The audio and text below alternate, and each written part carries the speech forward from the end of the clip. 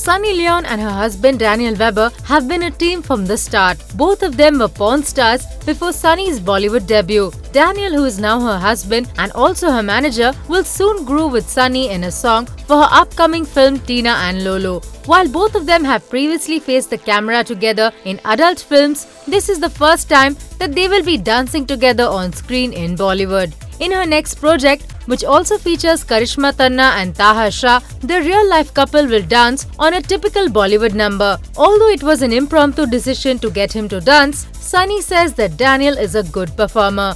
Daniel confirmed the story but refused to give out details on the same. Well, it'll be great to see the real-life couple on the big screen.